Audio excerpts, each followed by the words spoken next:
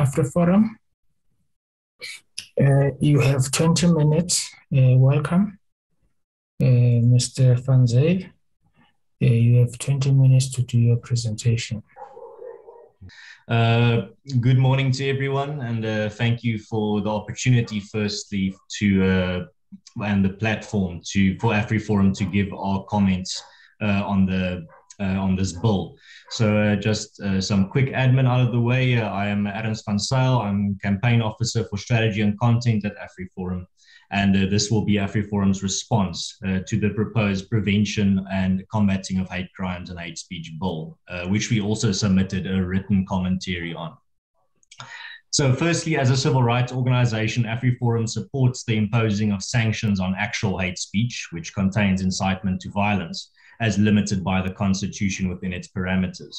However, the proposed prevention and combating of hate crimes and hate speech bill distorts the ordinary meaning of the term hate speech if passed into law, and it will effectively criminalize constitutionally protective speech. That is what AfriForum is worried about, and that's our key concern that we also voiced at the previous opportunity when this bill was also being put under consideration. Our submission will demonstrate that the bill infringes on the rights of freedom of expression and therefore cannot pass in its current form because it doesn't live up to constitutional muster. Within the context of public policy, there are four main reasons why freedom of expression is so valuable. And I think that's what I want to lay out first before we get into the bill itself, because this is in the end inherently matter regarding freedom of expression, and therefore we need to make sure we got the fundamentals right and have our foundation laid for why freedom of expression is so important. So just quickly, the four reasons why, as AfriForum identified, is that firstly, it aids us in the search for truth. Secondly, it is vital for the functioning of a democracy. Third, it enhances moral agency. And fourth, it instills tolerance. I will now elaborate on each. Firstly, the matter of truth. Allowing the free dissemination of beliefs, opinions, and other forms of expression brings immense benefits for society and for individuals. It allows for intellectual, cultural, and scientific progress while provoking discussion and aiding the search for truth. Since we all make mistakes and are fallible, we cannot know with certainty that a particular opinion is false. When we suppress opinions that are believed to be false, we risk missing out on finding the actual truth if we are mistaken in that regard. If we stifle beliefs that are different from our own, we lose the opportunity to change, reconsider, and perhaps reaffirm our own views. Next, the matter of democracy. Freedom of expression is the cornerstone of a functioning democratic state. It exposes people to opposing viewpoints and allows them to make informed and legitimate decisions about their political and private lives. Your right to freedom of speech also enables you and others to defend you and others' rights if they are under attack. Without it, you are silent. Freedom of expression is therefore crucial to any constitutional order, seeing as without it, you can't really stand up for any of your other rights, seeing as you will not have your speech to do it. The matter of agency. Next, the legal philosopher Ronald Dworkin wrote, and I quote, "Morally responsible people insist on making up their own minds about what is good or bad in life or in politics, or what is true or false in matters of justice and faith. Government insults its citizens and denies their moral responsibility when it decrees that they cannot be trusted to hear opinions that might persuade them to dangerous or offensive convictions. We retain our dignity as individuals only by insisting that no one, no official, no majority has the right to withhold an opinion from us on the ground that we are not fit to hear or consider it." And that is the end of that quote. When people are exposed to a range of conflicting opinions on a subject, they are given the opportunity to exercise their rational faculties and to weigh up the arguments on both sides and to form their own view on the matter. Societies that allow for a broad selection of opinions create an environment that strengthens people's analytical skills and trains them to question the views that are presented to them and not just accept them all by default as fact. Next, the matter of tolerance. In the case of the SANDU versus the Minister of Defense and another, the Constitutional Court held that, and I quote, "The corollary of freedom of expression and its related rights is tolerance by society of different views. Tolerance, of course, does not require approbation of a particular view. In essence, it requires the acceptance of the public airing of disagreements and the refusal to silence unpopular views. In a seminal paper on the dangers of suppressing hateful speech, Denise Meyerson wrote, and I quote, and this is actually a sentiment that was expressed earlier in one of the presentations, I quote, "To drive an evil view underground can actually increase its strength, whereas to debate it out in the open is more likely to bring home its abhorrent nature. It is precisely those who, after all, believe there is a truth about the awfulness of racism, who should be optimistic about the power of debate and argument to demonstrate that truth. They come to their views by reason, and since they do not believe themselves to be intellectually superior, should trust in reason rather than the police force as the better weapon against falsehood. It is only too easy for censorship laws to be put to different uses for those originally intended. And if we are happy for them to be deployed in one way, we make it much easier for them to be deployed in another, more frightening way later. And a final consideration here is that to the extent that racial animosities will continue to plague us, it is better to let them be played out at the level of words rather than to be have them bottled up, therefore not only increasing their virulence, but also making more likely a more dangerous kind of discharge. Forced as we are to weigh up evils here, we should therefore conclude that tolerance is more beneficial than costly, end quote. Now moving on to the details of the bill itself. So firstly, the bill's definition of harm. Section 1 of the bill states, harm means any emotional, psychological, physical, social, or economic harm.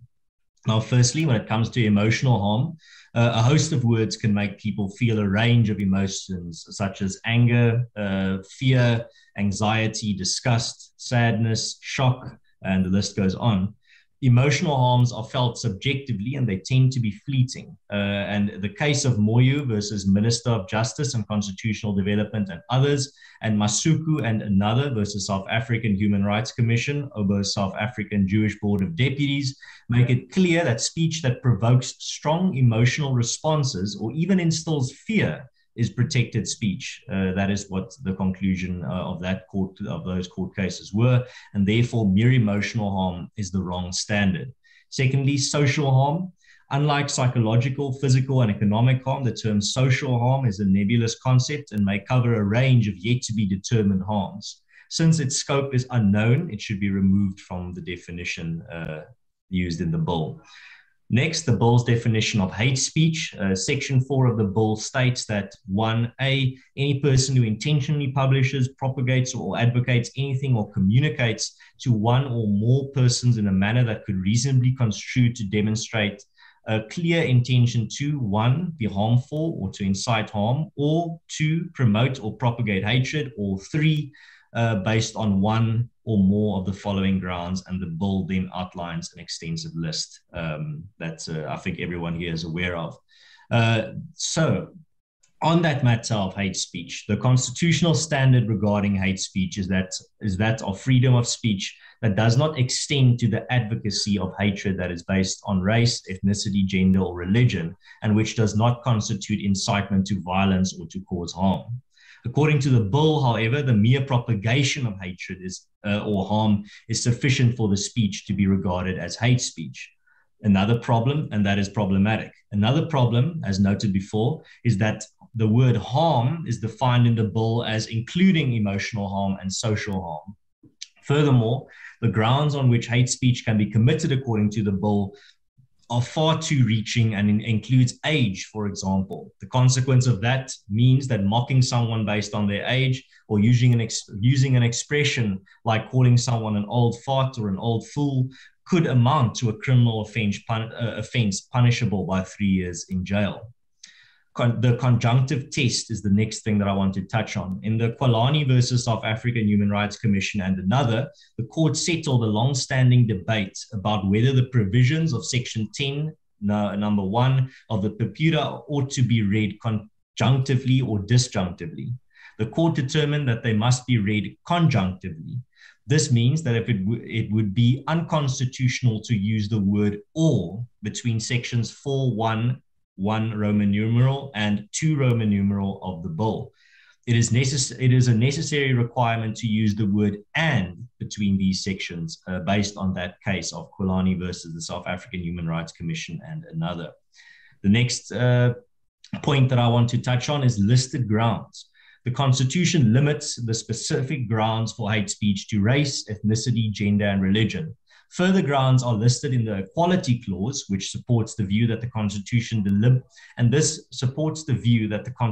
deliberately limits hate speech to the 4 listed grounds of race, ethnicity, gender, and religion.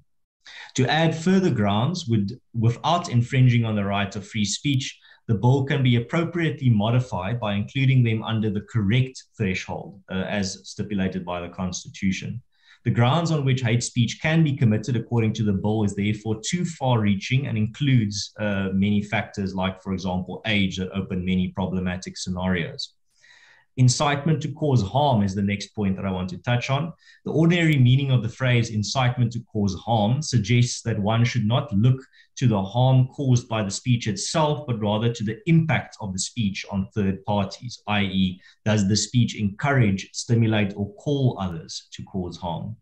Next, AfriForum's presentation is not just critical of the bill and just listing things that we think are problematic about the bill. We also have recommendations on what can be done.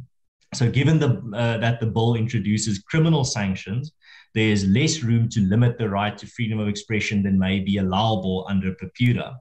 A legitimate purpose of the bill would be to protect people from imminent violence and incitement to cause harm. This can be achieved without unduly infringing the right to freedom of expression by using the limitations set out in Section 16, Section 2 of the Constitution to define hate speech. Further recommendations can be found in AfriForum's written submission. There's a further longer list there, but for the purposes of time, I can't go into all of it. So therefore, in conclusion, it is evident that the costs of adopting the definitions of harm and hate speech that are proposed by the bill would be heavy. It's also unclear whether there would be any benefit in doing so. As Judge Barker once said, and I quote, to deny free speech to engineer social change in the hope of accomplishing a greater good for one section of our society erodes the freedoms of all. End quote.